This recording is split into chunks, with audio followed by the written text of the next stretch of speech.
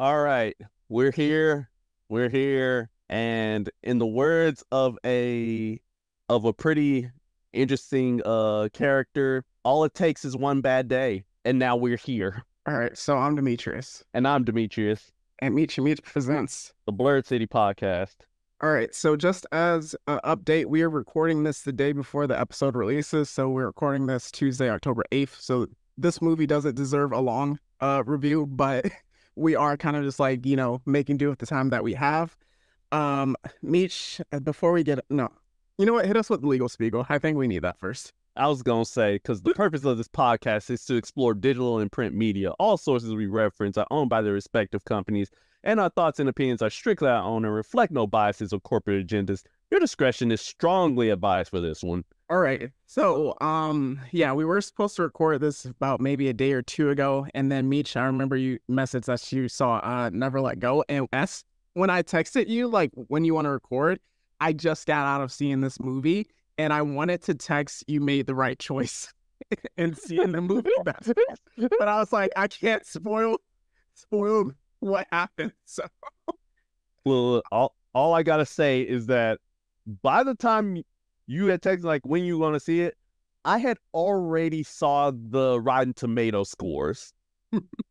So I already was going in with a certain mindset, but I was hoping to be wrong. yes. All right, so this can be our pre-spoiler chat. So just like the mindset going into the theater. So like I really hate like how reviews drop. Well, not even necessarily reviews, but just kind of like the feelings, the kind of aura of the movie dropping like a Tuesday, Wednesday stuff, like right before you go to see it. So unless like you're completely off social media, completely off the internet, it's gonna slightly affect your mindset going into a movie a bit.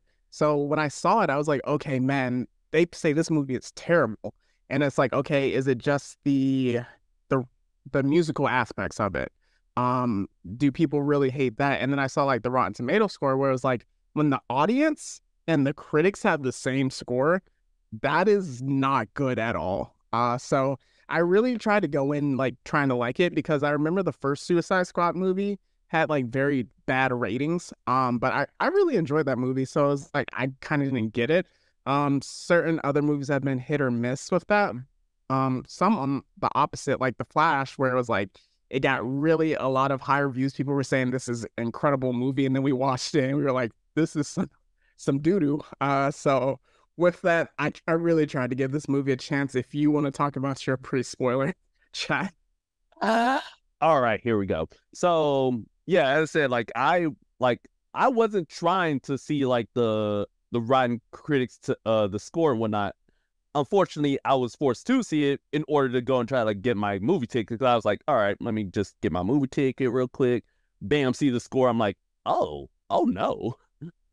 Oh my, no. This can't be the same Joker movie. That was my mindset going in because again, like I'm coming in as a guy who liked the first Joker movie, and like I liked that dark aspect to it. And of course, when I heard it was getting the sequel, at first I was going like, why? But then secondly, it was it's like, and then we learned it was a musical. I was like, even I was like, I'm gonna give it a chance. I'm gonna give it a chance. And then I see the reviews. I'm like, ooh, but I'm still gonna give it a chance. I'm still gonna give it a chance because, like you said, like it could be a case where they may have agreed, but it could be a case where like things were going bad for it on the initial outset, but then over time it becomes a cult classic, like with John Carpenter's The Thing. Again, highly regarded as probably one of the best horror movies of all time, and it bombed at the box office. Or things like I can't think of any other one, but there's Plenty of examples, yeah. yeah, there's plenty of examples out there of like, oh, Event Horizon. That's another Mhm. horror movie example. I mean, again, this is October, so I have to be in my horror bag, or any of the Friday 13th movies in my horror bag. But where it bombs, but over time it gets the acclaim that it deserves. So I was going in thinking like, okay, maybe it's still a good movie. We just people probably just not locked in yet. People are just not like in that mindset, or like they don't see it for like what what it truly is. And then the movie happened or didn't happen.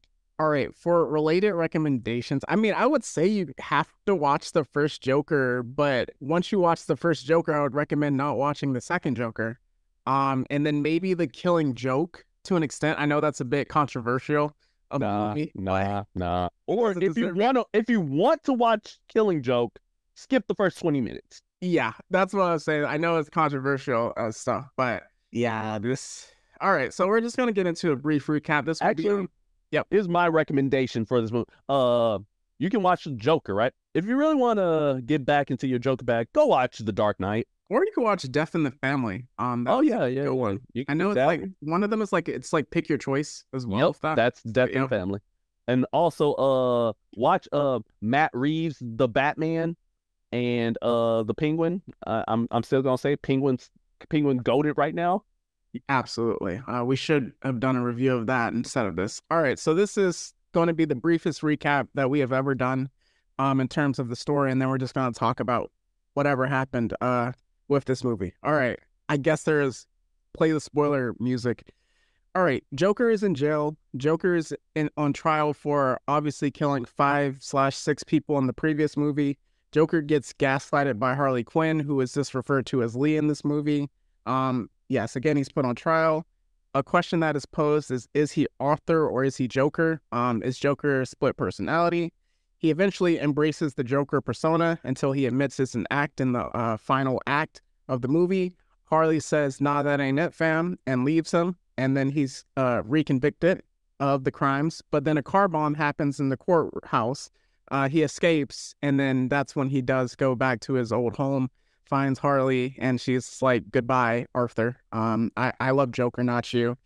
And then he's arrested again somehow, and then killed by Joker number 2, who's the Joker that like cuts his mouth open. So that's the movie. What happened? A lot of nothingness that occurred, some singing. So I'm going to talk about, first I'm going to ask you, Meech, what happened in this movie? How did this occur? And then we can talk about our theater experiences. You asked me how did this movie happen? Because I got a story for you on how this happened. I actually got some inside footage, all right?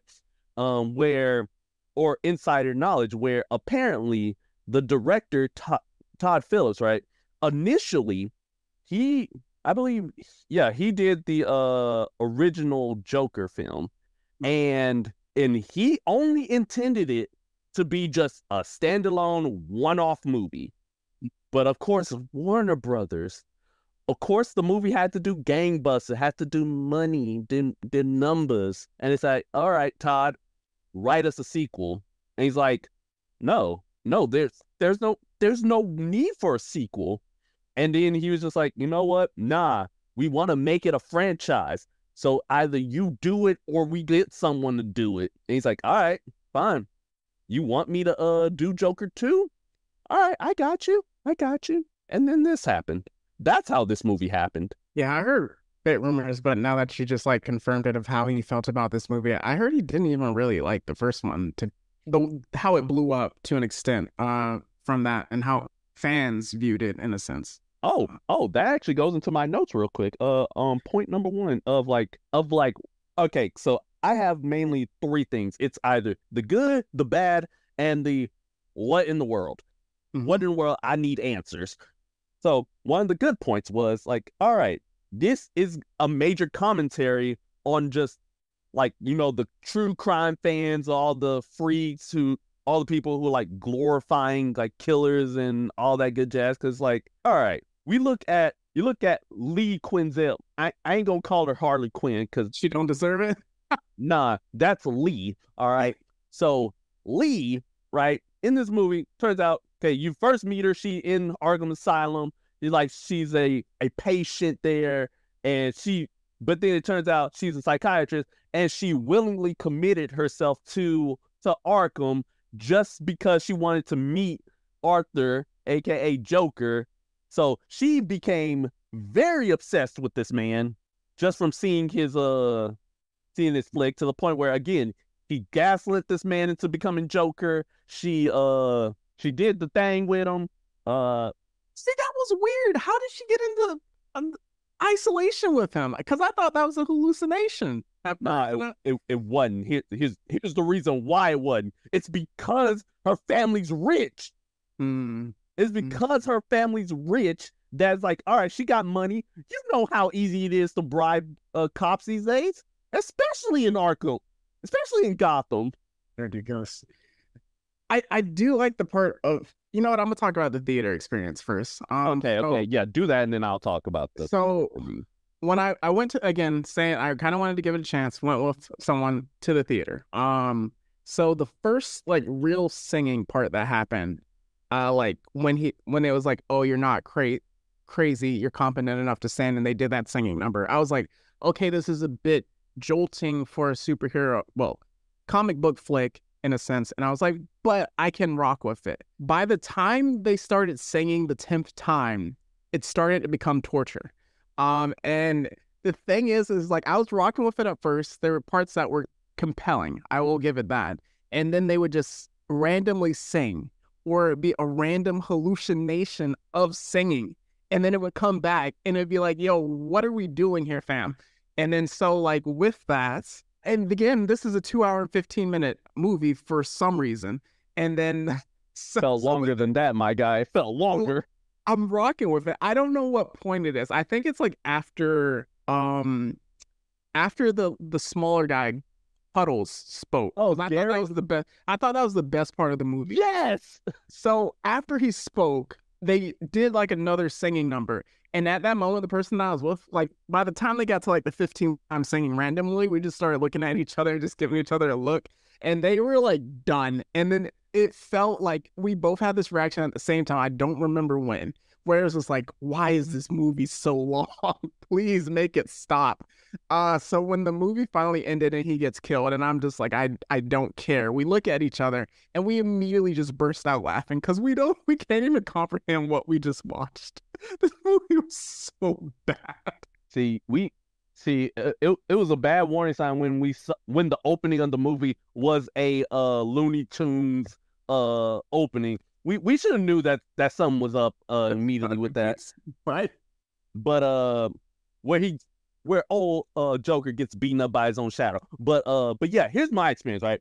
I go into the movie theater. Of course, like I'm sitting in like a row, and there's only an elderly couple like sitting like way further on the back, like way further on the side of me. And I'm just here. I'm like, bruh.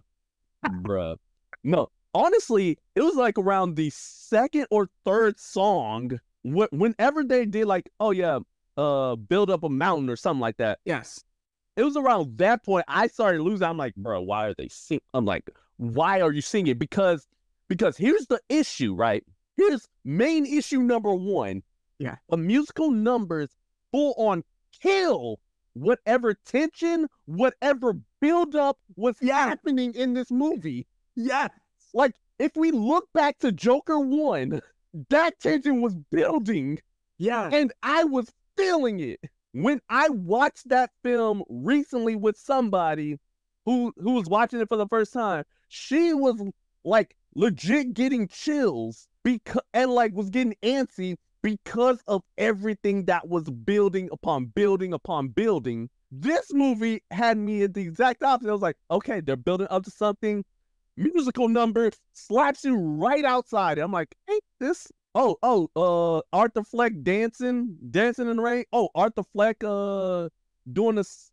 Lady Gaga doing a musical number. Slap you right outside this movie. It just felt random. So with that, like what you're singing, what you're mentioning, I think this movie, again, I don't even know if he tried to make a good movie or not. So we kind of just have to put that out there. But in the first Joker movie, when he did the dancing part of it, you were like, okay, it felt like something, like a character trait added to the tension of the movie where you could see, oh, he isn't right in the head, but it didn't cut away from the movie.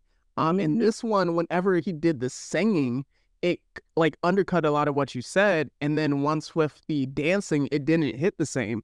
And so I think this kind of fell into the trap of the Venom Let There Be Carnage thing where it's like, oh, Eddie and Venom have such a fun dynamic. They have like a quote unquote rom-com relationship. And then when it got to, and that was like what made the first Venom really good. It helped add to the character of the movie. And then in Venom Let There Be Carnage, they were like, oh, let's make the first 60% of the movie a rom-com and let them like get back together. So in this movie, when they like turned it up with the singing, and like it didn't add to the character because it took away from the story, in my opinion. And so like with that, it's like Puddles. What an amazingly acted scene. Just being like, Arthur, you were my friend. You were the only person that didn't make fun of me. I can't sleep at night because of you. And then going to the part later where he's like, yo, I'm not Joker, I'm Arthur. And then people leaving him. That's compelling. Like, those two parts are the most compelling parts of the movie. And they undercut it with the singing and then just like a nonsensical story because nothing happens in the movie. Yep. Like, and even going into like, yeah, what you mentioned about the Gary scene, like that was, again, my favorite part of the movie because that actor was giving it his all. And also Joaquin Phoenix, like he played that beautifully because like it was a combination of starting off hilarious with, you know, with Joker like giving his best Matthew McConaughey impression. Yeah. And then it slowly devolved into just actual tragedy, which is exactly kind of what the first Joker movie was. Like, start off a little happy-go-lucky, not really, but it had some whimsical moments in there, and then devolved as it kept going.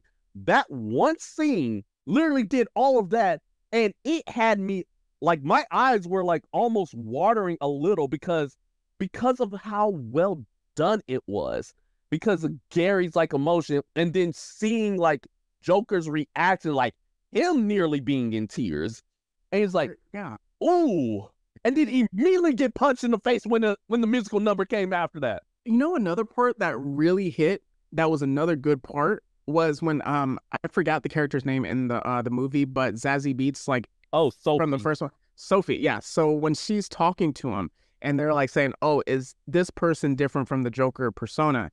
And then it's like, oh, what did his mom say about him? And she just starts talking about how his mom went in on him and like hates him. And you see him devolving from Arthur. So when it like, then it's like him fading. So you're still like, oh, is it Arthur? Is it Joker? And he's like fading, and like it sparks that light up, and you see the Joker, and it's like, okay, he's about to take over. But then they do another musical number, and it just like undercuts all of that.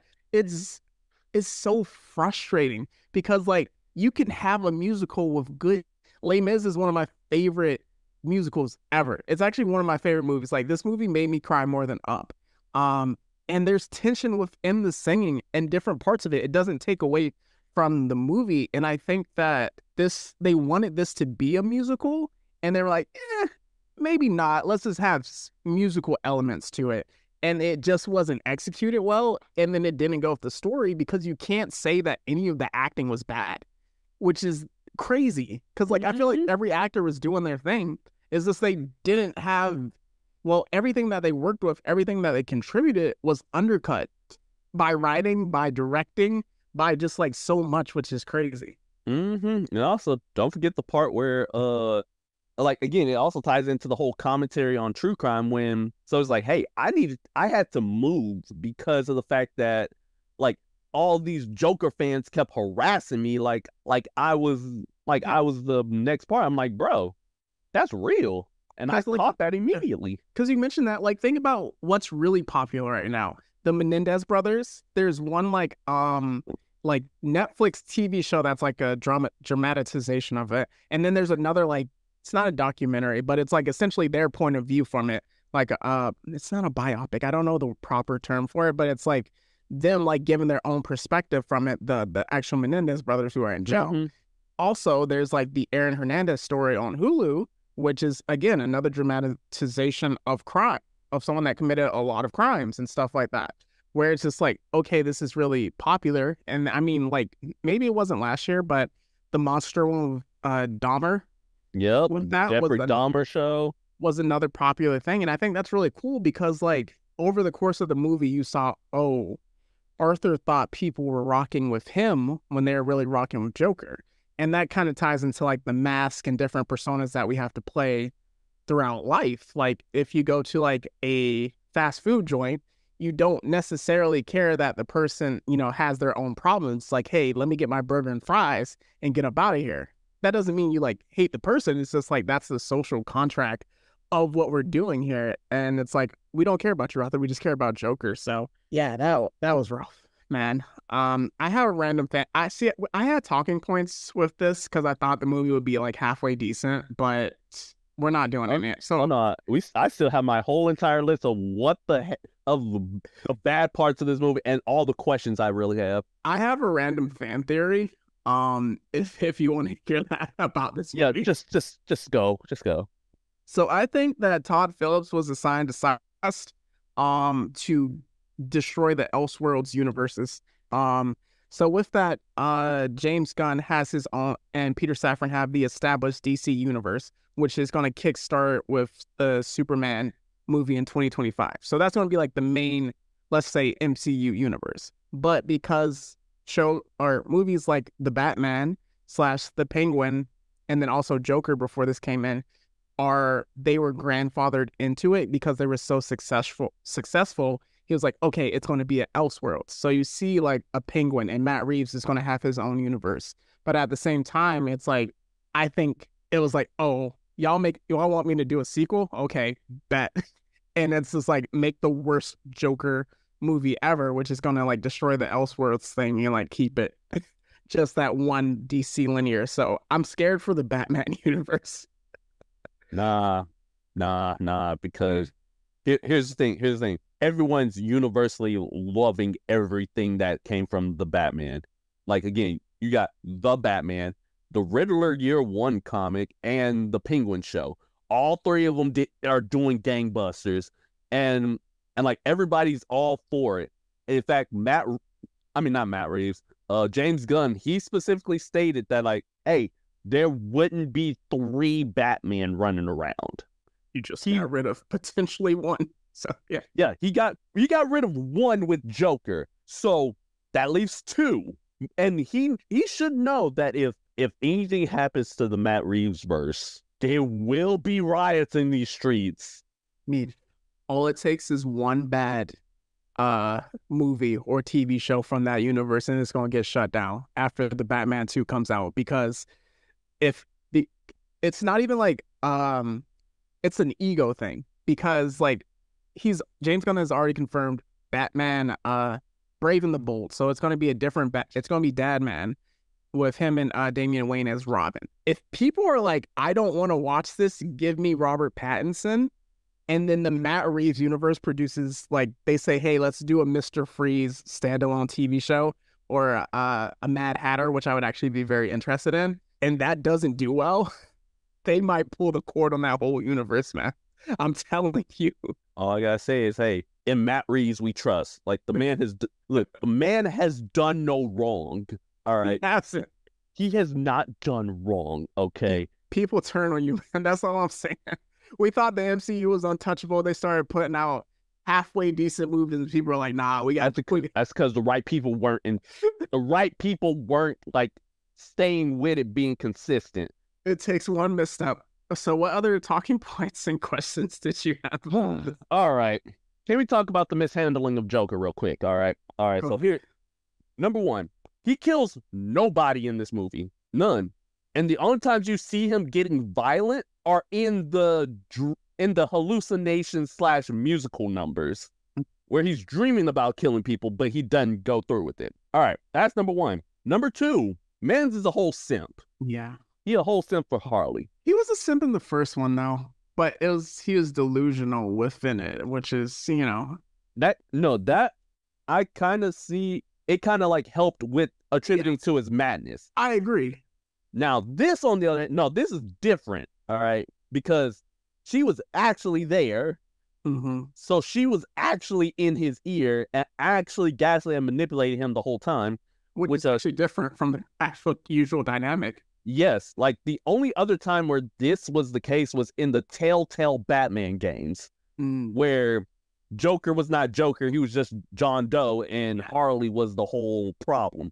And it worked for that, because they wanted to do something slightly different, but it worked because again, Telltale series, they rarely miss. All right. But this just was not okay. All right. Now, and then also again, the ending where with Joker 2. All right.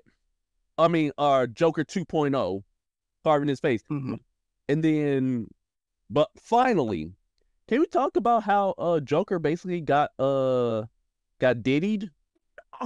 Oh yeah, that part was see, when I first watched it, I was like, okay, he got jumped. And then I was like, oh, he got his bare behind out. I don't want to acknowledge what just happened. But then I saw another review and I was like, that's what happened. And I'm just like, jeez. Yeah, it's like, okay. And also the fact that him getting diddied is what kind of slowly, well, that and also the death of Ricky. Is what led him to repent. So the man got diddied into not being insane anymore. Excuse me? You know, oh my gosh. Another thing that was cool was like one of the musical scenes that was actually good was like when he initially comes back from the jail, from the courthouse, and it first dawned the Joker thing, and they sang When the Saints Come Marching In, and it's framed as like, oh, you see the Joker rising, him taking over. And then that's obviously like after certain things start happening, but yeah. And then like when he died, I was like, okay, this kind of can slightly tie into the three Jokers storyline that they tried at once, because obviously like the dude that killed him began to like cut the side of his mouth as well to kind of like, oh, I'm the crazier Joker in a sense. But yeah, some decisions in this movie, I was like, why did that need to happen? Mm-hmm. It's insane. All right, but now comes the good part, right? This is what I'm gonna say is, like, these are some questions I have. I'm gonna spitball them and see, like, hey, see our point of view. And in fact, all you listeners, hey, feel free to comment and feel free to email us like your answers or what your thoughts are for some of these questions. All right. Was Harley actually pregnant? I want to say no.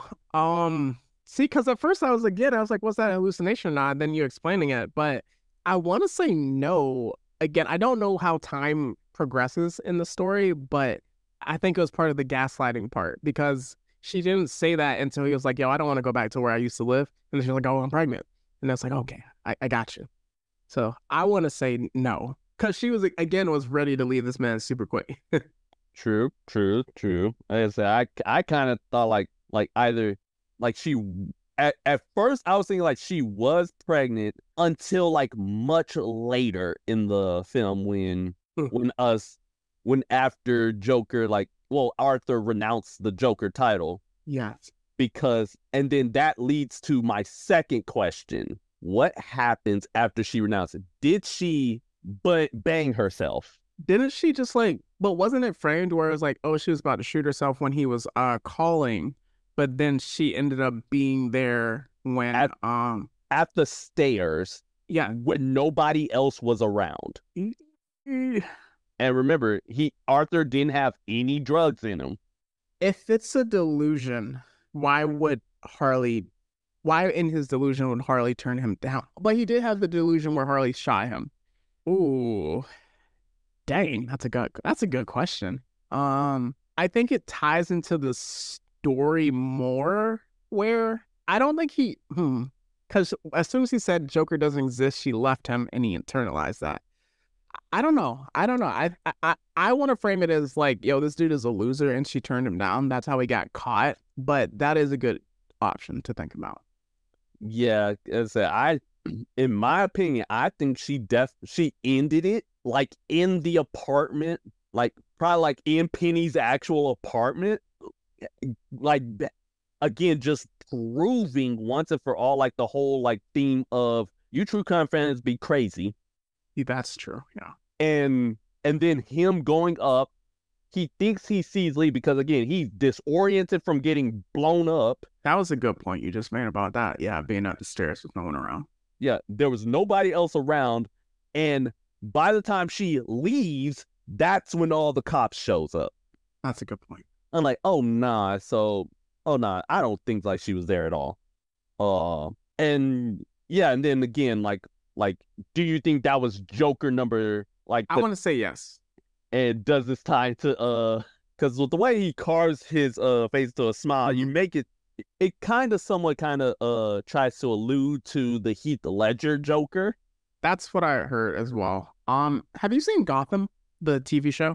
Yes. So you know how they handle like Jerome, yeah, and Jeremiah Valesa. Yep. How that's what I kind of got the sense of. It's like Joker, in essence, is kind of like a mantle to an extent too, where it's like, okay, yes, this guy is.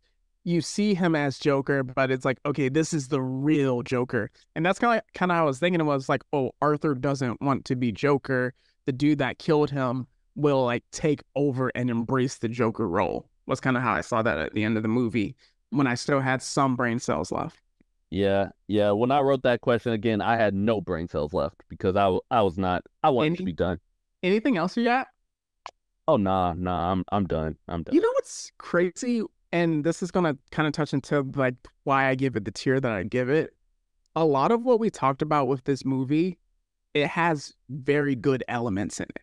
Mm-hmm. Very compelling elements to think about, to talk about, to witness. Incredible acting. It's just because like we've seen bad movies, whereas like The Flash, we were like, why? You really thought she was doing something. There are movies that we haven't seen, like Morbius and Madam Web, which are both rated higher than this movie. Yeah, the fact that this movie is being compared to Morbius, to its Morbin time, is actually absurd. If you had asked anybody like months ago, like, oh yeah, Joker 2 is basically the new Morbius, people would have slapped you.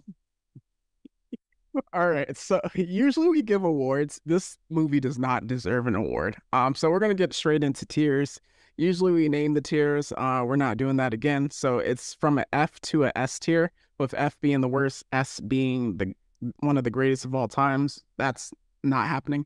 With this one, Meech, what are you giving it? You already know what I'm giving it. For squandering. See, it's not enough. Listen, I was initially gonna give it a D tier. Just because, like, okay, the strong parts are really strong, but now I'm more reflecting on it and the fact that like it squandered all these good parts. There's nothing other than the F tier for it right now. You might turn me to your side ultimately. It's because of what you just said, where it's like the D tier. The movie has strong parts to it. Like it's not like a movie where it's like there's nothing to it at all. There are elements where like we even had managed to somehow have a discussion about this movie somehow because of what was in it. So I am going to give it a tentative D, closer to a D minus. It's an F tier movie though. And I really don't want to talk about this movie more again. All right, but yeah, it's like think about it. Like this is the type of movie where I will not watch it again. I will only YouTube clips of the good part. Specifically, Joker interrogating Gary. That's the only thing I will ever watch from this movie.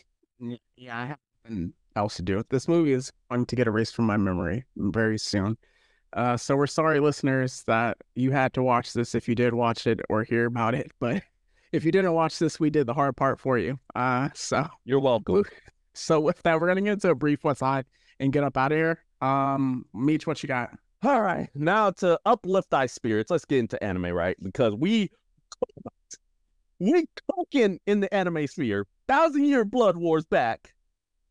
Blue Lock is back. Okay. We're eating, all right? We also got some My Hero. It's actually ending the week that we are recording this episode. Like the season is ending. Oh no. Which is gonna lead into the movie. Okay. Which is gonna lead into the movie that's about to drop. Also, again, One Piece staying goated. Reincarnated. Why is One Piece looking like a whole movie every episode? Because they ain't spending their budget on Dragon Ball. That's why. And speaking of Dragon Ball, Daima is dropping. Yes. 2 days after you're listening to this episode. It's going to be beautiful. And speaking of Daima, Sparking Zero's dropped. Greatness, I tell you. I already unlocked Goku Black. You already knew what I was going to do. And apparently I unlocked them in the easiest fashion too. I was like, oh, this how you unlock? Man, it's a wrap. I don't need anybody else. I'm going straight online. Is Cookout Frieza in the game? Nope. Dang. Nah, no no cookout, no do-rag, no get your card revoked, none of that. But also this game actually kind of proved to me that Super Broly is actually the best character. It's actually the best Broly. Ooh. Because all right, so in the game, like you can like do switching, like when you're doing like a team of 5, right? Mm-hmm. And if you swap from Goku to Super Broly, Broly says the line, says, Kakarot, get back. And he says the same line with Vegeta. It's like, Vegeta, get away. Letting you know Broly about to do some work for our boys. Super Broly's best Broly. I'm taking no debates on that now. He's also partially black, so we're gonna claim that. Oh yeah. He immediately got my card. He going straight to the cookout. We're not fighting him about that either. Oh no. I'm inviting him freely. Along with Chilai and Limo. Because Limo unk. Yeah. He gets the card just off rip. All right. Oh yeah, TV. Sorry, my bad. I got absorbed into Diamond. All right. So we got Agatha all along, which is still going strong. Then, but we ain't worried about that right now because we need to talk about Penguin, baby. Ooh. We need to talk about that last episode, baby. I think the next episode is also going to be a flashback of how she got the hangman. Oh my boy, the Penguin is so good. See, the thing about Oz that I don't even know, I don't know if when he's gaslighting and when he's not. That's the best part. This villain is playing 3D chess. Dude, because I'm like, yo, this man is 100% gaslighting Vic.